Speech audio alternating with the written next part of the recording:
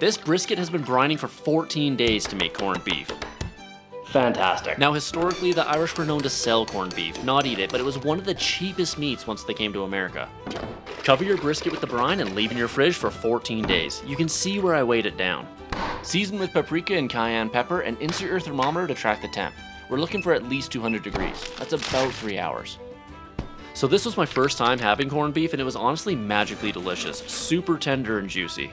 That is definitely worth the wait.